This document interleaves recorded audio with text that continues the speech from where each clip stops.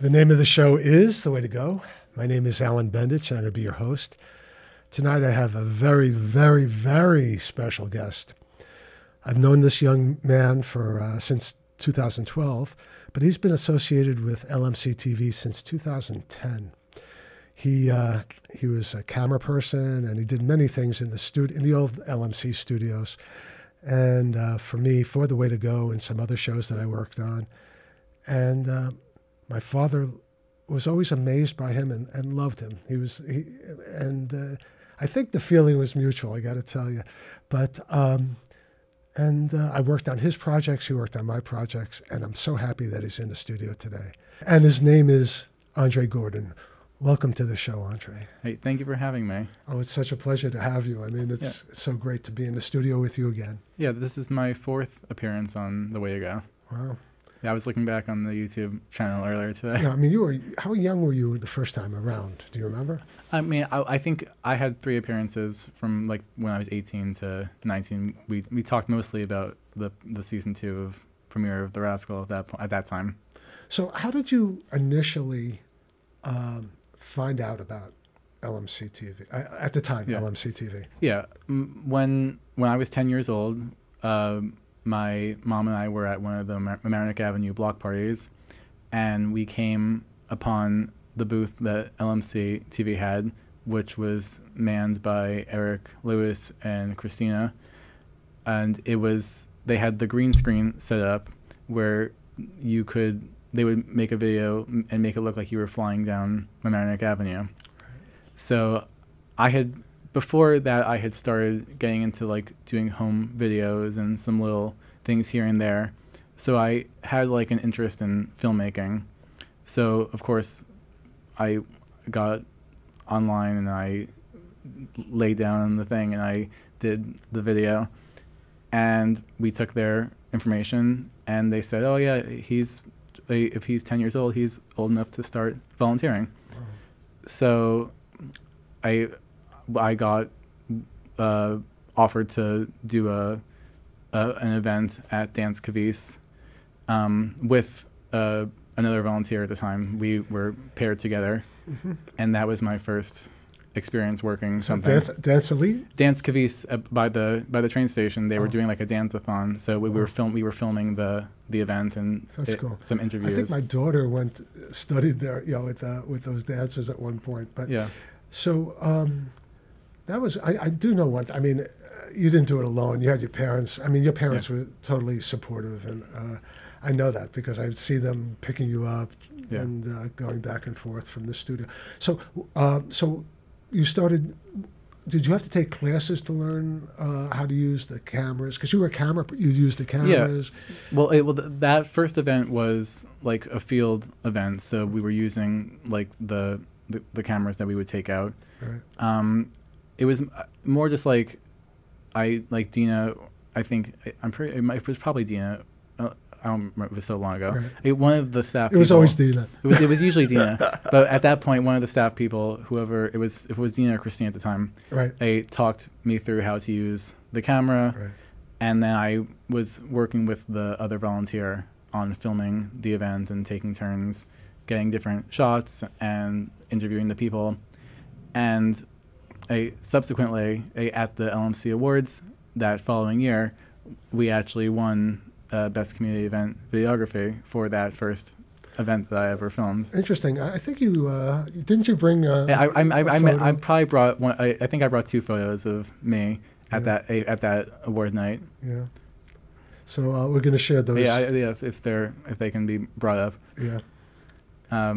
So that was it was really special to have it be my first thing that I ever filmed at, right. And just because that was my first time being honored in that way for like something. It wasn't creative. The last, that's for sure. No, like I think I've gotten 5 different awards over the time that I've worked at LMC. Yeah, so I started. I also was at an event. I think I went to like the picnic, the LMC TV picnic, in 2012. And my father-in-law used to do The Way to Go. That's where the show originated. And I spoke to Eric at the time, who was the He was the Matt back then, the director. Yep. And I asked him, I have an idea of doing a show, Basically, initially I thought I was going to do it differently, but it was going to be about filmmakers if I can, and have all the actors and directors that I worked with be on the show. And he said, sure. I said, wow. So I must have been in the studio. I don't even know if it was the first time or the second time, but you were the camera person. And I just remember, again, how amazed my father was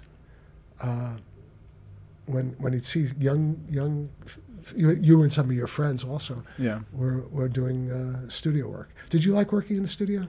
Yeah, I over the time that I worked at LMC, I did probably every job possible in the studio, and the experience of doing that was just so special and something that you couldn't get anywhere else besides LMC. Right. And I think it being at LMC definitely shaped who I am today. And also the pizza and the soda. Yeah, I don't drink soda, but the pizza, I know. but the pizza was always good. Yeah, your parents raised you smart enough not to drink soda. Yeah, I have all kinds of tooth issues as a result of the sweet tooth that I had. But I just also, as time went on, didn't you win like a national award? I think it was 2014 or 2015. We did a Lego stop motion show about the history of like the Sound Shore. And you did that with Dina, or was it? I collaborated with Dina because we were both like into Legos at the time, and I had a lot of sets that were just sitting around my house. So she was like, "Let's do a show and incorporate all like the cool Lego sets that I had." And we subsequently won a national award for, I think it was for Best Children's Program. What did that feel like, winning a national award? I mean, it's one thing, and it's a great honor, because I have a couple for The Way to Go and for Scriptless, the two shows I did, the ones that are internal, but it's like, it's a shorter, it's a smaller fishbowl. Yeah. But to win a national award with you and Dina. It was really, really cool. It came very close to going to the award ceremony, but I wasn't gonna at 15 years old be able to fly to wherever it was being held. But I think if you really wanted to, your parents would have done it. I know your parents. Maybe.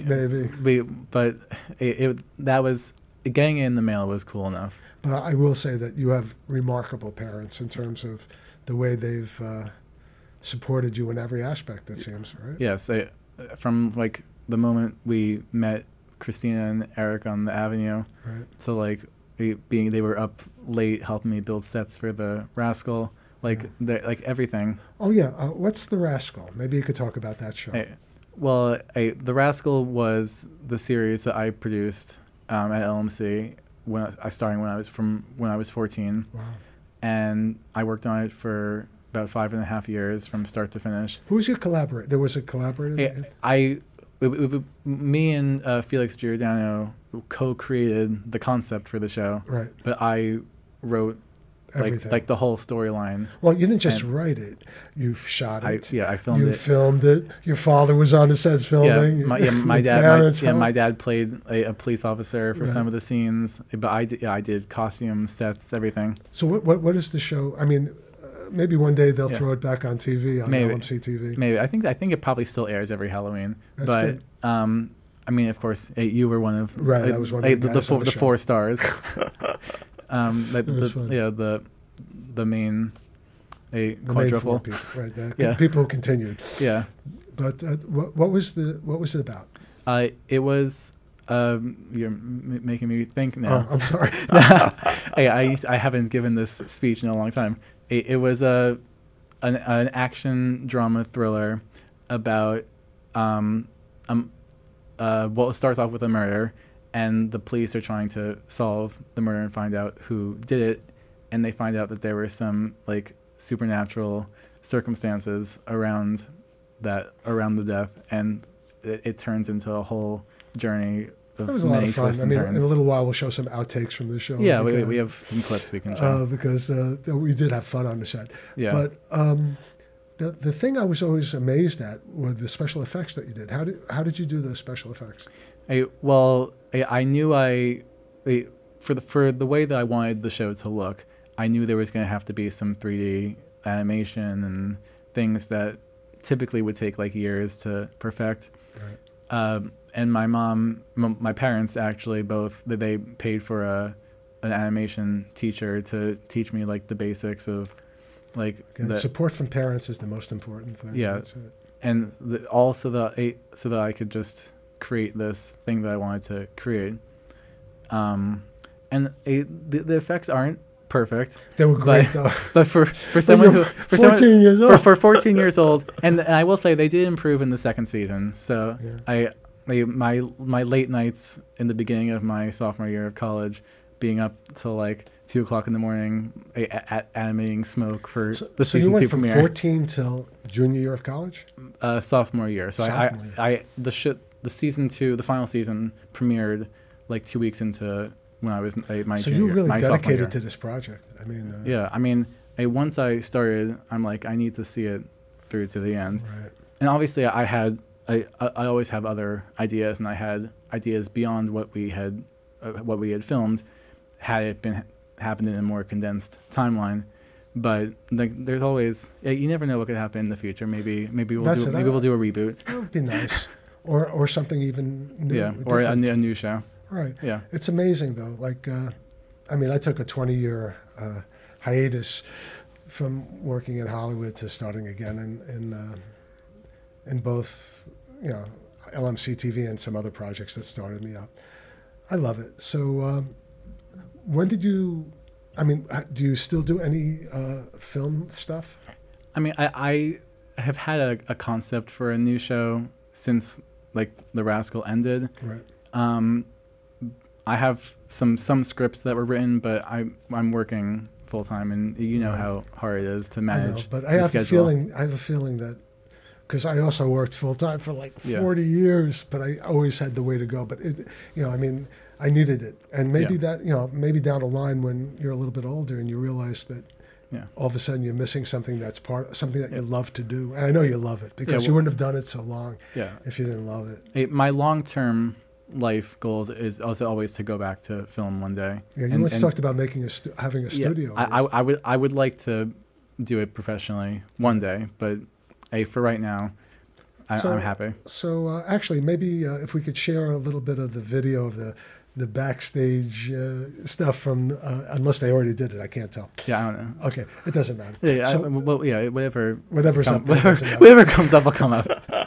So tell me, okay, so you went to college. What college did you go to? I went to Kane University in Union, New Jersey. Right.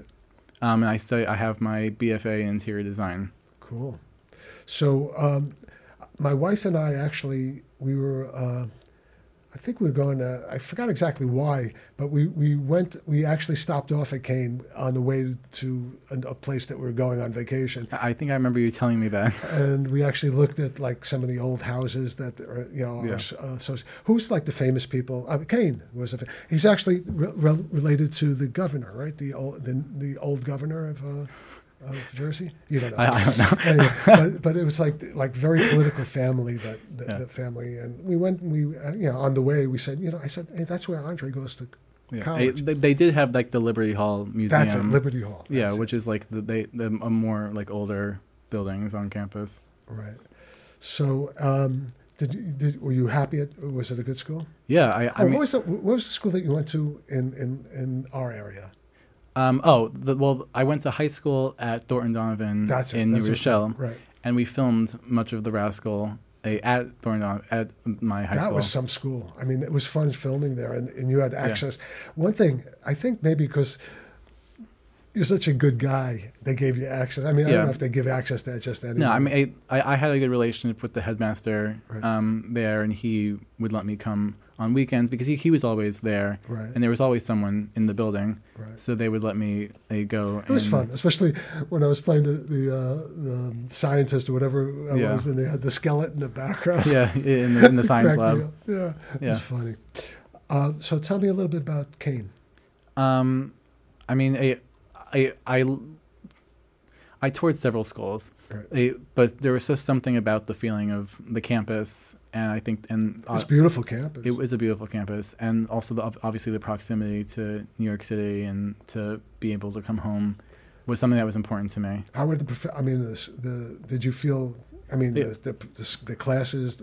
Yeah, the professors were great. Everybody, yeah, it was really. I felt like I was getting a good education there. And you did, obviously, because as soon as you graduated, didn't you? You got a job pretty quickly. I had the job offer before graduation. Right. Do you think that you'll? I mean, this is what you plan to do for the rest of your life until you. Not the rest of my life. You don't plan your whole life. I'm happy doing it for right now, but Right. there's always beyond. Right, but I'm sure this will help you in set management. As a matter of fact, if we have a little shot, a couple of seconds of the set behind the scenes. Set I have some. Yeah, I brought I brought some clips while of. we're talking. Yeah. But you and your dad put the set together. Yeah. Right? I mean, it was crazy. Yeah, it was. That was the old studio, the real old studio. Well, we filmed some stuff with a set at the studio, at what they called Studio 2, which was on Library Lane. Right, that's the one I was reading. And then I think we filmed that in like 2017. I remember that. Yeah. And then, like when we were filming like the final episodes, I built some sets. I built a set at the studio at Town Center. Right. You weren't in those scenes. No. I built like a train car set there. Cool. And then the one that we have the footage of, I built. It was the villain's underground lair, and we actually filmed that at the United Methodist Church across from like where the diner is, in like their like community room. Right. And I built the whole set in the morning, and we were there late tearing it down at night. God. It was so wild. committed to that project. Yeah. I mean, but I know that feeling too. Even with Scriptless, I was like living. All I could think of is like the next. What we're going to do the next episode. You know? Hey, the funny thing about the set that I built there, you were supposed to be in that scene, but you weren't. I don't think you were available for filming that day. So I wrote in a line about why you weren't there. That stinks. Yeah. Oh well, I mean, because these are historic things. Yeah. You know? I mean, this is the. It's just paper and cardboard. But the thing is, it's interesting. This whole thing about like, there've been times in my life with acting I thought it was going to be over, and then all of a sudden, if you really want to do it, there's always a way to do what you really want to do in life. Yeah. So tell me about your job. I mean, what are you doing in terms of what does your job entail? As I said, I graduated with a BFA in interior design. Right. My job that I have now, I am working as a designer for a commercial furniture dealer. Right. So I do layouts for offices and colleges, and we focus mainly on just like the furniture. It's not, we don't do the floors. We don't do the walls. So you create different types of furniture? Or we have our furniture vendors that we sell to our clients. Okay. We actually sell the couch that I'm sitting on right now. It's from one of our vendors. That's cool. Yeah. So if you guys want to hit up commercial furniture interiors, I can get you this couch. So what does tomorrow look like? I mean, I'm happy doing what I'm doing right now. Right. But in your where you are now, is there opportunities for advancement or things like that? Yes. Currently I'm still technically a junior designer, right? And so there's the tiers of the designers. So what I mean, as you go up, what does it mean what's the top tier? There's junior designer, then just designer, then senior designers. Right. So it depends on just the time you've been working there. So as a junior designer, do you work under a senior designer, or how does it work? Or do you have your own projects? We all do the same, we all have the same types of projects. Some of them are just bigger than others. Right. It's really, they want everybody to have ownership over their projects, which is something I love about this company, because you don't get that in a lot of design firms. My projects are my own, and I'm working with the project managers. Do you have a specialty in terms of the projects that you work on, or is it? A lot of times they will keep certain clients with certain designers. Right. I do a lot of work with Toro University. Oh, I know that. Yeah, I've done many projects for them. and when I started out, I did several law firms. So what's it offices. like when you go to, like, let's say you do, you're working with them. I guess you put it on paper how it's going to look, and then you go there afterwards, and there it is. I mean, what is it like? What kind of sense of fulfillment do you have? When I did get to go see one of my projects at their campus in Valhalla. Yeah. I did the student lounge there, and I was going there to tour for another project, but I got to see the completed project, and it was really, really cool. Right. Because like I'm behind my desk at my computer most days. Right. So when I actually get to see, I love doing showroom tours. I love like seeing what we sell. Right. I'm a very hands-on, very visual person. That's for sure. Yeah. I like to be like if they would let me go in and build the furniture myself, I would do it. Right. But like I do really love seeing the things in real life. Are you satisfied with the people that you get to build the furniture for you, or Yeah, I mean, I don't manage that side of the job, but we outsource to wonderful companies, and we very rarely have we always have we have a good product that okay. So on the other side. I'll switch it a little bit. So tell me about Broadway a little bit, because Yes. I know you have a love for Broadway. And you know what? I have a love for Broadway too. Yeah. And having a friend who was on Broadway, my friend Brandon, who was on, Yes, who I saw him Right. in the show, and he took me backstage. Yeah. I mean, it's amazing to have the courage to go up on a stage Yeah. and just belt it out. You know? If there was a job, if you can get paid to see Broadway Yeah. every day, that would be my job. Like I'm always seeing posts of you and your parents in Broadway. I mean, it's just wonderful, and you get a chance. You know some of the people, right? I mean, or at least you've seen them several times. Yeah, So. I mean, my favorite show currently, I have to plug them, is called & Juliet. I've seen that show more times than I care to admit. Right. And I've gotten to know. I always go to the stage door. I always love getting autographs on the playbills, and talking with the performers.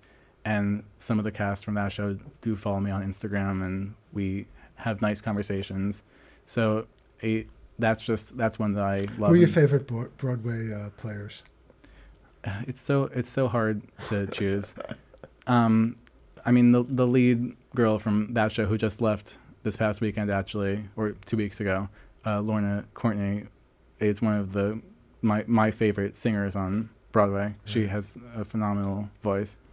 And so there's so many. I know, it's just there's so many shows and so many new ones coming. Like there's so many good, amazing people. But it's such a I mean, it can be a heartbreaking situation. Like with Brandon when his show closed. Yeah. I mean, you could see the light at the end of the tunnel, that you've reached a health, and then it closes. It's like you just that's the thing with Broadway. Like you just never know. Right. Like if it's gonna find its audience or if it's not, and it doesn't necessarily speak to the quality of the show. Right. It's some shows are just like they latch on to the crowds and they draw people in. Some just struggle to find it. And a friend, I'm not going to mention the name because of what happened, but he had a commitment to work on the Michael Jackson, a musical, and that was pre-COVID. And then when over the time that they actually put it on stage, that commitment just faded away, and they lost the gig. And it's got to, I mean, that person's still working in the industry, does a lot of voiceover work. Oh, wow. But it's, I mean, if you're an actor, a stage actor who has command and talent, it's just, it's got to be heartbreaking. That's all I'm thinking. Yeah, but like, there's so many new shows always coming, and there's always more opportunities. Right. If it's not this one, it'll be the next one. See, but I agree. Yes. Especially if you're young. Yeah. Once you get to, I mean, like I look at my life sometimes, and I'm going to be 69 on my next birthday, so I'm always thinking that like this is it, but it's never it. There's always something. But I'm not you know, what I'm going for is things that are much easier to get than Broadway. Yeah. But you know, it gets tougher. You know, as time goes on, especially like if you're a young person and you're struggling to be an actor or a singer or something like that, and you might have a family or you might have this or that. Right. Yeah. It's very difficult to be committed. I mean, it takes a special type of person to have that kind of commitment. Yeah, I know several people my age who are trying to make it, and they go to auditions, and they're struggling to. They've gotten some off-Broadway or like national work, but it is hard to make it in New York. And even when I was in Hollywood, I mean, I go back. You know, I haven't gone back, but I keep in touch with some of the people that I was friends with who was trying to become actors or trying to get a name. And they're kind of like stuck. The people who are still doing it, they just, you know, they never got beyond a certain point of development, you know, because they're still either, whatever the reason is, they just never got beyond a certain level of success, and they have no families, you know. It's like they committed themselves to make this move, and they never went beyond it. So one thing I'm happy about is that I left Hollywood and came to Larchmont, you know, to LMC TV. Yeah. And now you get to do things because you love to do it. Right. Like shows like this or acting in my show. It's just, it's something you enjoy doing. Right. No matter what terrible talent I have, I could still do it. I do it for the fun of it. That's the whole thing. And that's what life is about, especially at this stage of it. When you're retiring, you know, in the last third of your life, you want to have things that you want to enjoy doing. And I enjoy The Way to Go, and I enjoyed working with you all these years, and I've enjoyed watching you grow into such a wonderful young man with a fantastic future, a wonderful family. You know, it's not always like that, you know. I mean, some people have it a lot. Some people don't have the supportive family, you know. Yeah. And, so it all goes to back, you know, again, bravo to your parents. I mean, really great people. Yeah, we're very fortunate that we live in the area that we live in, and that I mean, there's privilege associated with it. Yeah, there's no question about it. Yeah, and also, you know, like again, like it's there's a cushion for the terrible things that are happening outside Larchmont. Yeah, you know? This is a very good community to be in, and I have like the best parents and ever. Also one of the reasons why it's such a good community is because you're part of it. Oh. And it's the truth. There's no question about it. Again, my father loved you. I love you. I think you're a great kid. Thank you. You'll always be a great kid to me, even though you're a man now. Yeah. You have great parents, and I really appreciate everything you did for me in terms of making The Way to Go special and Scriptless and having me on Rascal. Yeah. And you know, ultimately, there's really just one thing left to say. That's a wrap. Good night, folks.